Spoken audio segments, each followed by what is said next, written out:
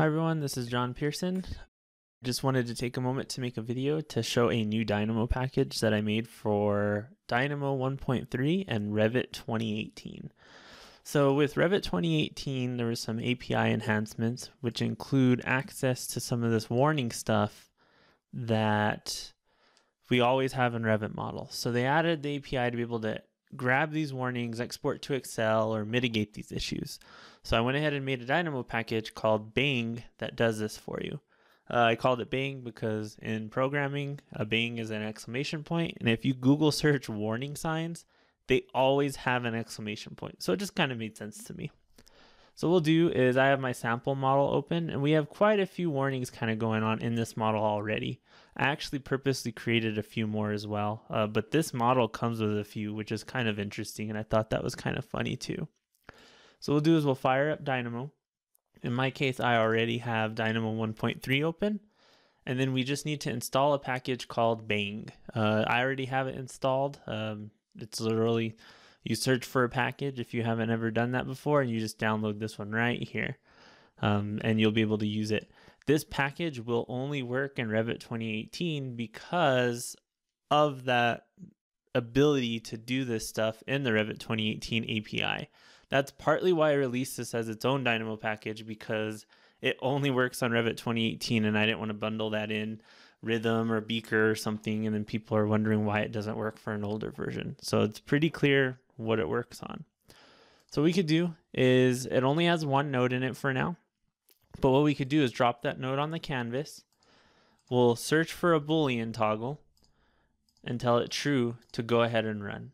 So really quickly it goes through and runs, and it tells you all of these errors that are going on in your model.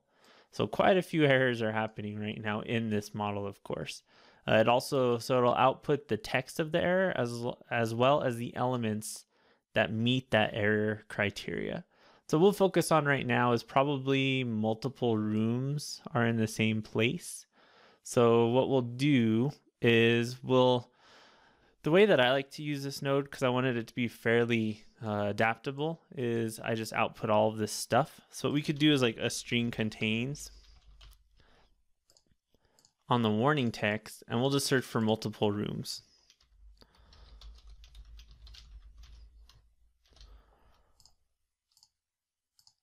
And we'll just leave this as false for ignore case, because let's see, it'll automatically put true for the ones that I want. So from there, we could do a filter by Boolean mask, grab my failing elements output, and we could see that I now have all of the rooms that were failing on the import. So I just filtered out my failing elements based on that criteria. I kind of want to make this a little more adaptable to where maybe you choose a warning or something, but for now this kind of works. So from here, we don't want to just delete all of these rooms that don't meet. That's not really what we want to do. So one thing that I would also suggest is getting a parameter. So this is kind of how to clear some warnings in Revit. So what we'll do is we'll get, and I think there might even be a built-in node for room name nowadays. Get room name. And I believe this is a built-in node. It is. So what we could do is we can do the input into the room name, and it'll actually output all of the names of stuff. So the logic that we're using is if the room's just called room, it's probably one that I don't need and someone clicked more than once. So in this case, I purposely clicked more than once in a few rooms, and they're just named room 213, 215, 236, so on and so forth. One thing I want to point out with the room name node is it actually outputs the name and the number, which sometimes isn't perfect. It's not necessarily what you want all the time. If we were to use the get parameter by name and put a name input, that'll actually just output the name. So in my case, I will go ahead and use this one. What we also might go ahead and do is in Beaker, we have some nodes to filter things by names. So what we could do is filter by name. And we should be able to say room. We might have to do name contains because if it outputs the number, but we'll see. Yeah, so we'll have to do name contains to see if it contains the name room in my case. So there we go. So right away I grabbed all of the rooms that are just called room.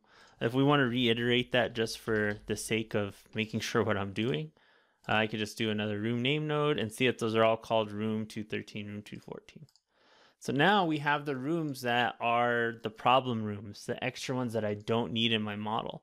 So what we can do is one of my favorite nodes to use for deleting things, because to clear this warning, we'll just have to delete those rooms, is the delete elements from Spring nodes. And it's springs.doc.delete elements. I really like this node because it takes a Boolean to be able to tell it when to run. So what we could do is switch this to true, plug that in, and it'll go through and actually delete all of those rooms that don't meet my criteria for me.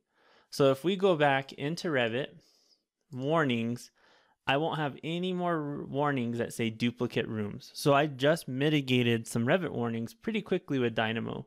We went through a few step-by-step processes, but at the same time, we went ahead and fixed that.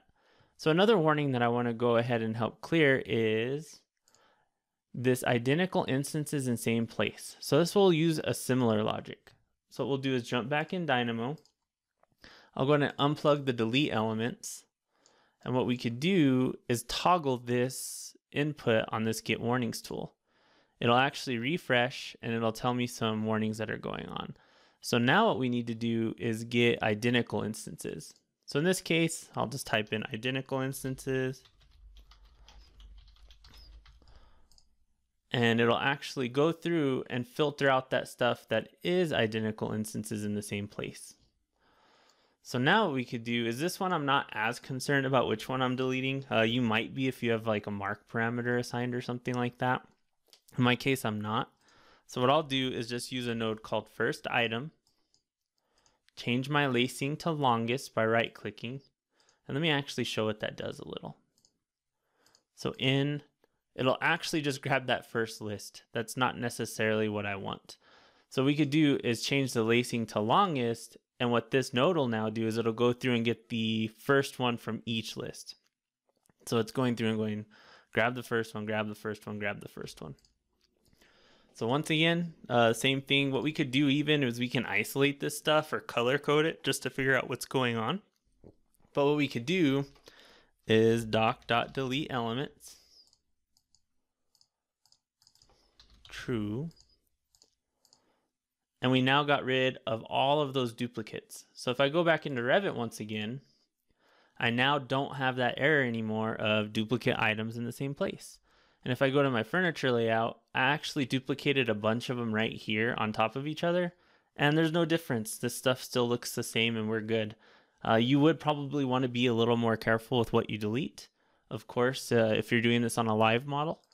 But that's one way of clearing some of the errors. So those are two errors that we cleared now using the Revit 2018 API and some of the tools that are just available to us. So I hope that helps everyone out and shows kind of some of the capability of this package. I hope to change it and make it adapt and be a little better, but that's the initial release. So thanks for tuning in and stay tuned for more cool videos regarding Dynamo and Revit.